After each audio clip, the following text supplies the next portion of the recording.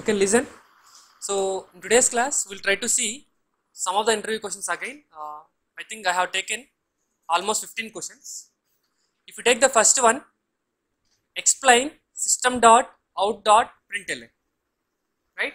Means how the structure they have they have implemented, right? What is the main purpose of System.out.println? Which would for the purpose of printing the data on the console, and cursor move to the next line. Very good. If you don't want to move cursor to the next line, what you can do? You can go with System.out.print method, right? So basically, if you would like to explain this in a clear manner, there is a kind of a class called print stream class is there, which is available in a package called Java.long package. Java.long package. So this is a kind of a class. In this class, we have various kind of predefined methods are there. Like print ln is one kind of method, which used for to perform print operation and move the cursor to the next line. And print is a kind of a method which used for to print certain data. Like that, we are going to have various kind of methods are there in the print stream class, right? And there is a predefined class called system. There is a predefined class called system. In the system class, they have created object of the print stream class. Print stream out equal to new print stream, right? You know how to create object using the new keyword. Guys, is it the only one way to create the object of any kind of a class? No, we have almost 5 ways are there. We can able to create object of any class in 5 ways. One is through new operator, you know, right? So the remaining 4 ways we'll try to tell in the Monday class. Okay, now fine. So here print stream out equal to new print stream, right? And they made this as static. They made this as static. Now, if you would like to call println method from my main method, right? My program is like this, right? Class jk public static void main method of string arguments. Here I am trying to perform some print operation. What I would like to print? I would like to print as CSC, right? Then I have to pass the CSC to this method. How we can pass it to this method? First you have to call this method. How can you call this method? Through the object of print stream. But that object of print stream is defined which class? System, right? Out, right? So which means that through out object you can able to call. But they made the out object as what? Static. So all the static variables how we are going to call? With respect to the class name. So that is the reason we have to call with respect to the class name. That class name is what? System. So if I mention clearly, you have to call system dot out. Then I am available here. Then I can call the println method. Right? This is what you have to explain when somebody is going to ask what is the meaning of system.out.println method. Okay, fine. Next one. Why signature of main method of Java as public static void main and array of objects of string class, right? So basically, if you take any kind of a class, if the class is going to have this syntax, from this location your program is going to start its execution, right? This is where your compiler will understood from here I want to start my execution, right? So if you want to know the clear meaning of this, main is generally method name, a normal as normal method name only, and they made it as void because main method is not responsible for anyone. As I am not responsible for anyone, I no need to make it respect to data type. Instead, simply I will make it as void. Means I am not going to return anything. Means simply I can say it as nothing. Main method won't return anything. I can make it as void. And why they made it as a static? It is meant for as the main method is going to be the first executable statement. Main method is the first executable statement. If it is not a kind of a static keyword, then how compiler will execute the main method. Generally, if the non-static method, how it is going to be executed? Through objects. But if it is non-static, we have to first create object. Then who is creating the object first? There is no one, right? No one is available to create the object. That's the reason they made this as static. Hope you understood, right? So the reason why static is, if there is no static keyword, we have to call with respect to the object. But here the question is, who will create the object before executing the main method, right? As compile itself won't create the object by itself, it has to call with respect to the class name.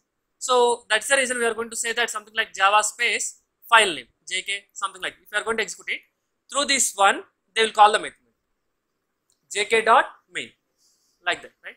Fine. Next, why they made as public? As this should be executed by anyone, it has to be made as public. So it has to be accessed by anyone. So they made as public. And you have to remember one more thing. It is going to always accept array of objects of string class. Why they made only specifically array of objects of string class?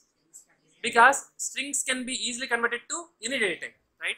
So it is easy for developer to convert from string data type to any other data type.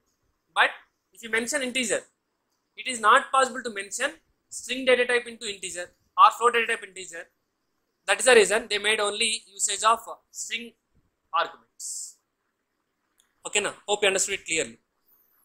Next one, can we overload main method of Java? Answer is purely yes. First, what is the meaning of overloading? Same signature, but it may vary with different type of points. One is order of parameters, type of parameters, number of parameters. Based on these three types, we can say a method is going to be overload method or not, right? For example, if we say, if I try to take one particular example, let me create one class, something like interview, class name is interview questions, right? Here it is going to have main method, you know its syntax, public static void main method of string args. I am trying to print sysout of main method statement, right? So what is the meaning of method overloading? I am going to have same statement, public static void main of, I am trying to change its parameter, int n. Is it a overload method or not? Yes, different parameter. So, but count of parameters is same or not here? Count of parameters. Can I do like this? Static void main int n comma int k. Can I do like this or not? Yes. So I don't want to print anything. Sysout of main method with two parameters. Sysout of method with single parameter, right? So here you can understood. So it is going to, even though it is going to have same number of arguments, it is going to vary with data type. If you take these two, it is going to vary with number of arguments, and there will be one more thing is there, order of the parameter, right? So order of the parameters can vary. If we take here int k, can I write the same thing like this? Int k, is it available? It is possible? No, right? So can I go with the string k? Data type is varying, right? Here also I can make use of string n. This is what the meaning of order of the parameters, right? So if you are able to clearly observe, there is a main method is there, and there are overload main methods are there. Is it allowed? Yes. But out of these four main methods, which main method is going to be executed? Which will have the exact syntax of the Java, public static void main, which is going to accept array of objects of string class. Okay now. So this is the executable code. Hope you understood clearly. Fine. So can we overload the main method of Java? Answer is purely yes. Next, can we call main method of a class from another class? Can we call main method of a class from another class? No or yes? Just think it. Answer is going to be yes. Simply. But if you want to call the main method, what is required? It has to have its same syntax. It has to have its exact syntax, right?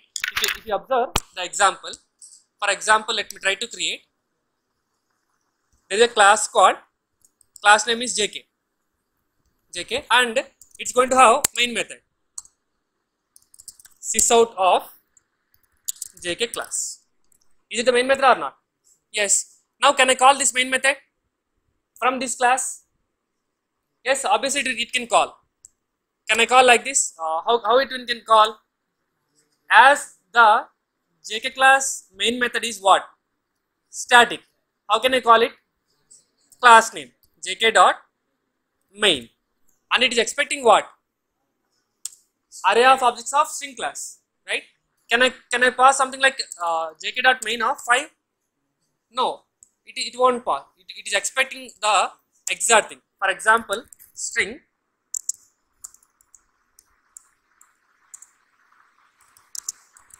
hello equal to new string of some 5. Can I pass now hello? Yes, it is expecting array of objects of string class.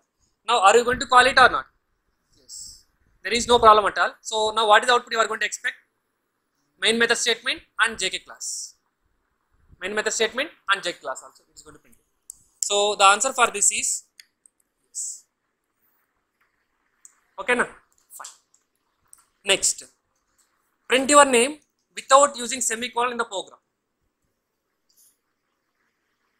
Right? You have to write a Java program where it should not use any kind of semicolon in order to print something.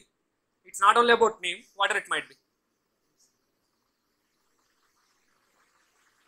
No, it is not possible, or is it possible? Right guys, just think about that. Writing a statement inside the if block. Inside the if block, if you are going to write something, if I write a statement, definitely it has to end with semicolon. I am not going to write anything. But can I make some statement as condition so that you are not going to allow to write semicolon again? Just think about it. Can I write System.out.println? But println method return type is what? If you observe the println method return type is what? Void, right? But if you take the if case, so let me make them as comments. So it is possible to write. It is possible to write in variety of ways, right? So inside if statement, I am going to have certain kind of condition. So the condition is something like true condition, or it can be a kind of false condition, whatever it might be, right? Inside method, you don't need to write anything, just empty. Instead of this true case or false case, I would like to print the data. If you would like to print the data, definitely you have to go with the sysout, right? Sysout something like this. Control X, here I will paste. It is going to throw an error. Why it is throwing an error? Because it is returning void value. But if condition is written, it is expecting what type data? Boolean expecting, right? So there is one method is there. Printf method is there. Printf method is this. So which is used for the various other ways. So for that we can able to compare with the null value. Printf of, let me take as hello. Is there any error so far for you? No, there is no error, right? Which is generally used for print stream. Print stream, output stream, or the class are there, right? At that locations we are going to use all these kind of things. Right? If you are going to execute it, now what is the output you are going to expect? You are going to expect the output as hello. In place of this also, you can go with the another one as appendum. Append also allowed, which is important. Append is also allowed. Okay, now so this is the way you can go with the printing something without using semicolon in the program, right? Have you used anywhere semicolons? No, we haven't used anywhere. That is way you can able to write. Simply the logic is you can go with writing inside if statement. Okay, next one, explain encapsulation, POJO and the Java bin.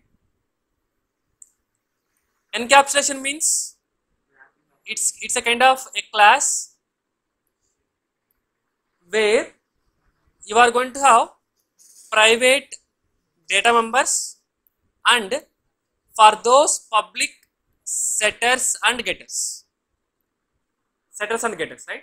So if you remember the class exactly, you can able to define this one. We can generally call it as wrapping up of similar kind of data, simply, right? So here POJO means we can abbreviate it as plain old Java object. Plain old Java object, right?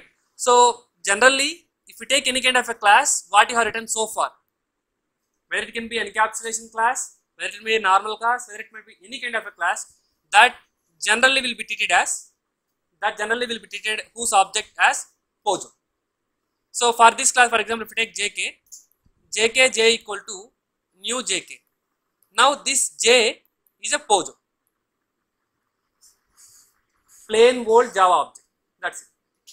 Means the general class what you are trying to write, for that class if you are going to create the object, that object we call it as plain old Java object. That's it. Okay, now so now if you are able to observe this one, right? Earlier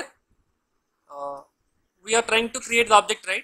So something anywhere, if you are going to create the object, that object we call it as POJO only.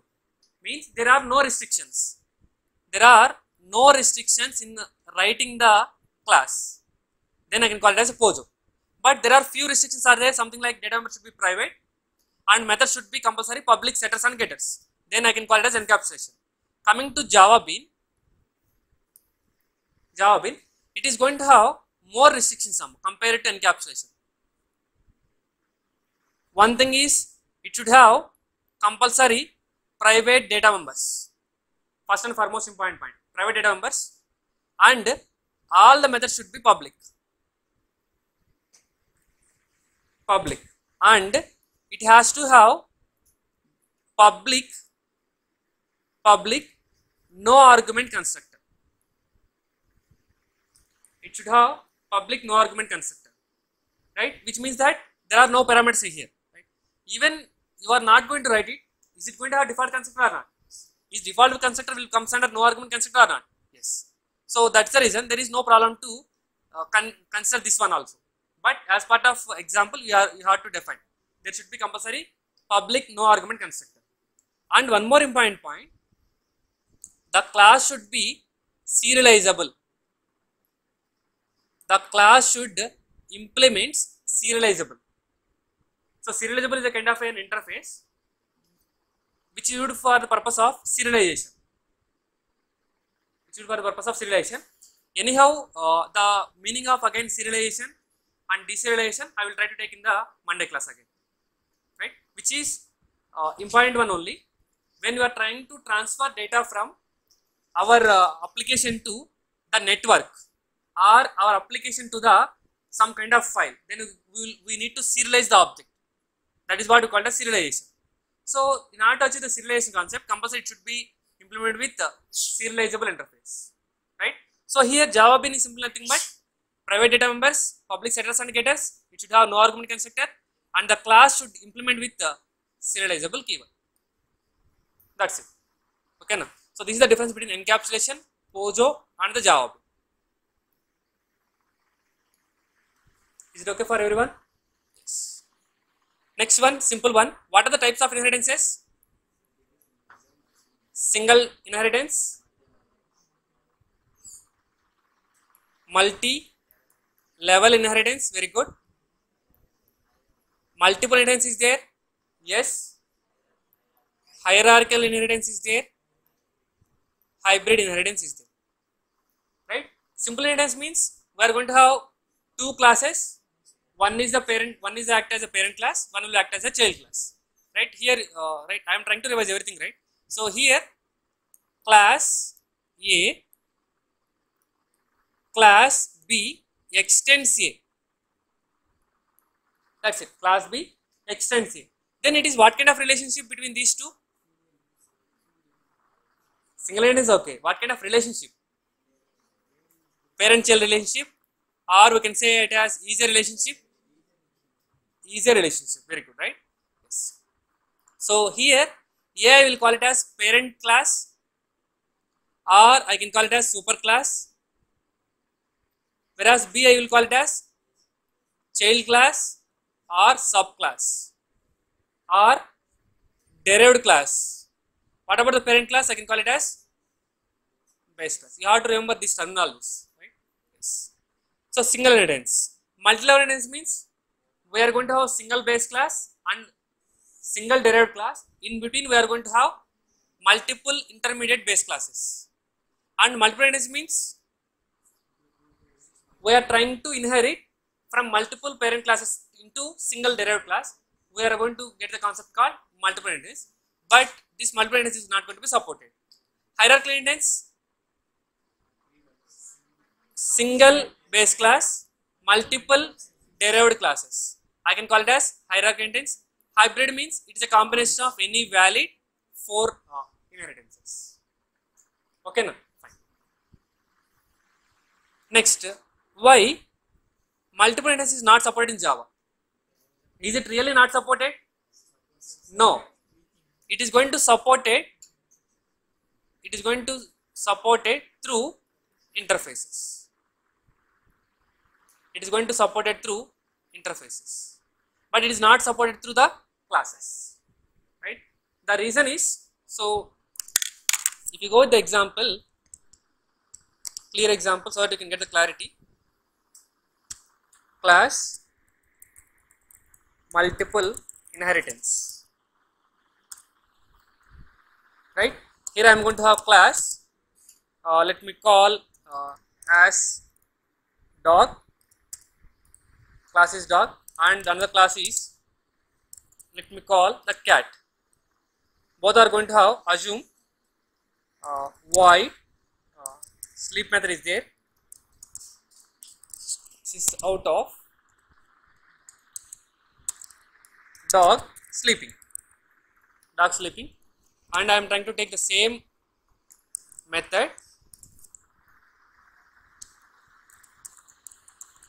cat sleeping, and I am trying to execute it where I am trying to perform right. So you are trying to perform inheritance, right?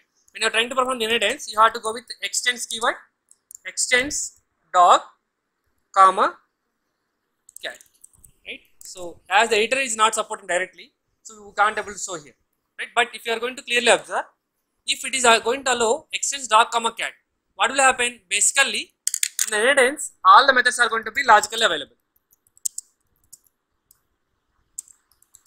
Am I right? When they are logically available, if somebody will call the sleep method, using multiple inheritance m equal to new multiple inheritance m dot sleep method, compiler will get confused whether I want to call dog sleep method or cat sleep method. That is the reason why multiple inheritance is not going to be supported in Java language to the concept of classes. But will it support to the concept of interface or not? Yes, it will be supported to the concept of interfaces. So to remove the error, I just made it as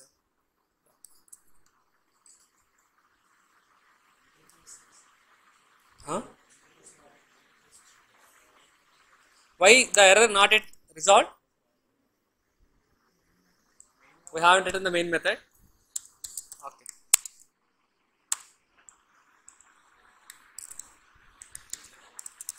Okay, fine.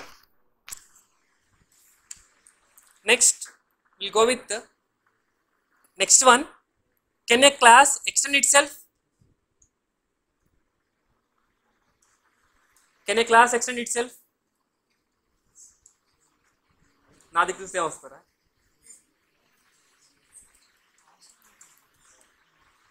Answer is no. It is not possible to extend the class itself. It's not only with respect to the class, it can be kind of interface also. Can an interface extend itself? Answer is no. It couldn't possible. No need, right? If you want to extend, what is the reason to extend itself? If you want to use it, we can go with the same class again and again in inheritance. Next one, which class in Java is superclass of every other class? Good. Object is the superclass for all kind of classes in Java, right? So as it is superclass, it will support various kind of methods. Among those, can you give some of the methods what are supported by this object class, which we already know? One is equals method, right? Because when an interviewer will ask the question, immediately they will ask, right, what are the various kind of methods that are supported by object? Equals method. So when you are trying to compare the content of the data strings, then I can go with the equals method. Any other things are there?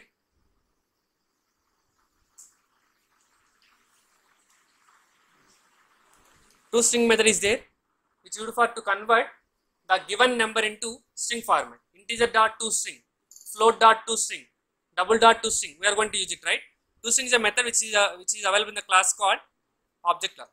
And while working with inter-thread communication, we come up with the wait method, notify all. These are the three methods that are supported by object again. And if you remember clearly, this method is there. Finalize method is there, right? Finalize method is a kind of common method available in the object class. Whom will call the finalize method? Garbage collector. Very good. GC method. The method name is GC method again, right? GC method is something like a kind of acting as a garbage collector. So which is going to run at the background of the Java program, which will internally call the finalize method. If any free memory is there, it will execute. Otherwise, it won't execute the finalize method. And something like that, we are going to have various kind of methods are there. Something like again clone method is there. Clone method and some other kind of things which is common. Hash code method is there. So anyhow, the terminology is what you don't know. We'll try to take in the Monday class. Clone I will take in the Monday class, and what I have explained, some of the things are going to take serialization. All those things will take in the Monday class. Okay, na? Etc. So, but for the question, which class in Java is superclass of every other class means object simply. How inheritance is achieved in Java? By using is only the extends keyword or any other way? Implements. You have to say two answers. That is why I have included. Through extends keyword or by implementing the interfaces, we can achieve the concept of inheritance. So, can you explain the ternary operator, which will work like if else case, right? If condition, else followed by block of statements. For this, alternative is ternary operator, right? Whatever the condition is there, that condition you are going to write, followed by question mark. If the condition is true, it is going to execute the block of code. Else block you are going to mention with the colon operator like this, right?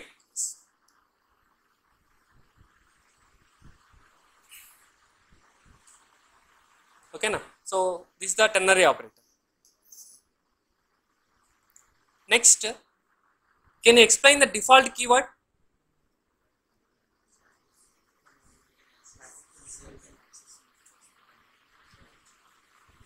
Default keyword, where you observed?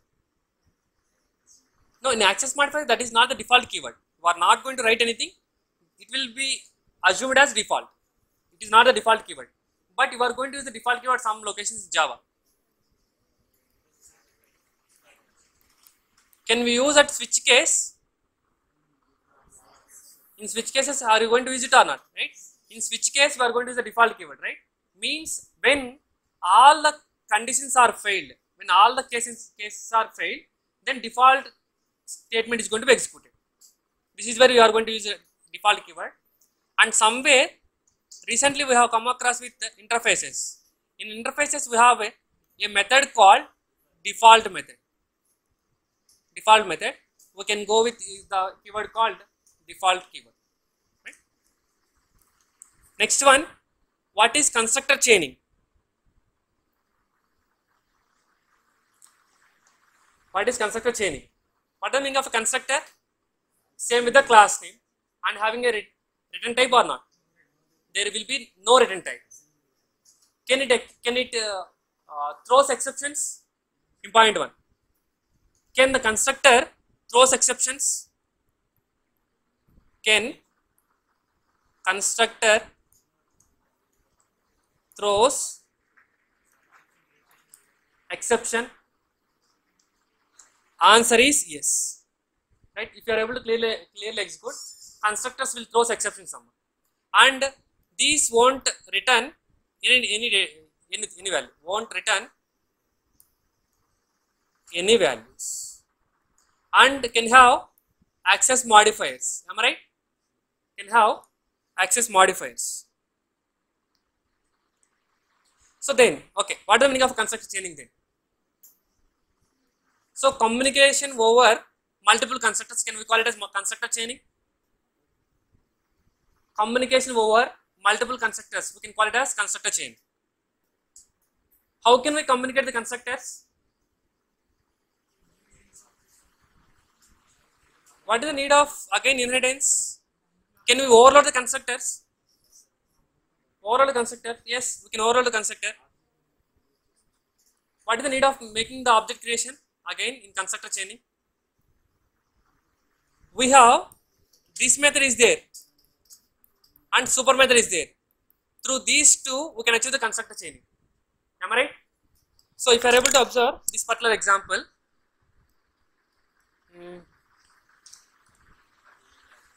anywhere I am trying to modify at the 14th line here itself, right? So I am going to create a constructor and sys out of default constructor.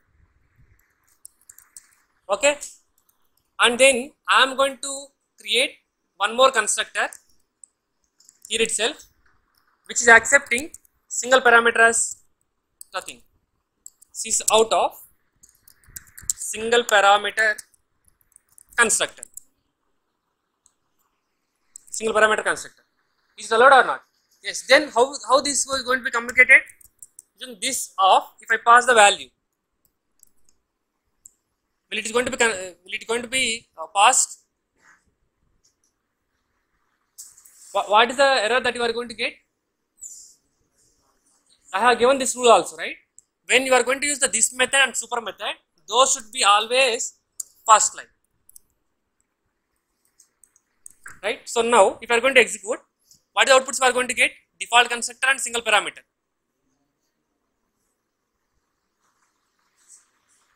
First you are going to get single parameter, then you are going to get default constructor, right?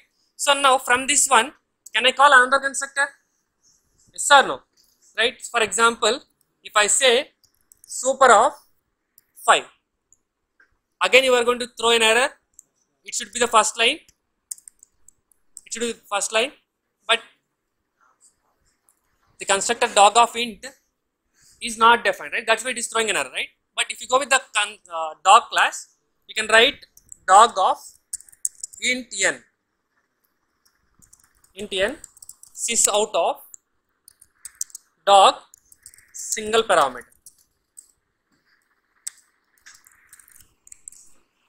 Single parameter, right? Now how it is going to be get? Dog single parameter, default constructor, right? So are you going to observe how they are going to be communicated?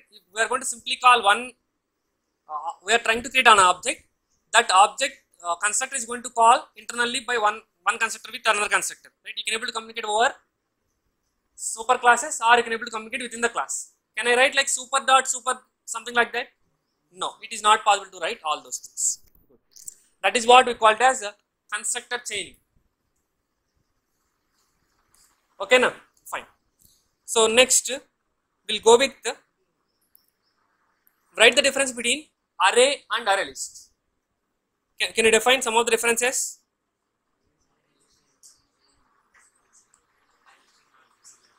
So clearly, if you mention, there are many differences are there, array and array list, right? We have seen the concept of collections, right? So arrays are going to be fixed size. One thing, int I of brackets equal to new int of 500, which means that it is going to have fixed size. Can array list is going to be in global nature? These are going to be in variable size. Variable size, right? So as number of elements are going to be added, it is going to array list is going to be in extendable. I can say it as global size. How much size it is going to be extendable? 3n by 2 plus 1.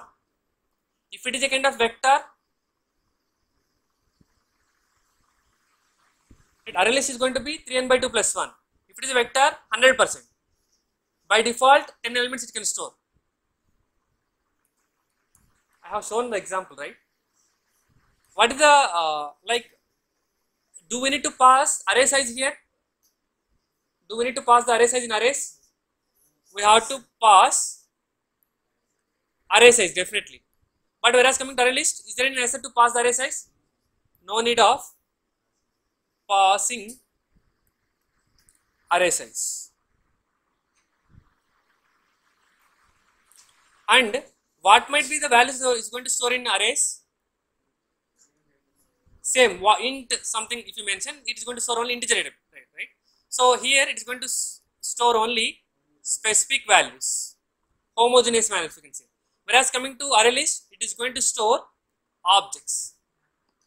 It is going to store data in the form of objects. Even you are trying to specify specific type of values like integer, they are going to store only objects. And how we are going to process the arrays? By using for loop can we process? By using any kind of loops, for loop, while loop, all those things you can able to easily process. But coming to array list, is it possible to iterate over array list? We have to go with iterators. Iterators, right? Can we go with the for loop? We can't go with the for loop. Can I go with for each? Yes, we can go with the for each. Any other differences are there?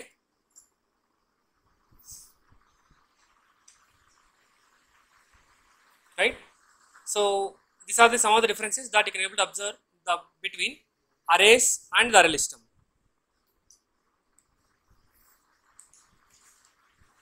Okay, now any doubts?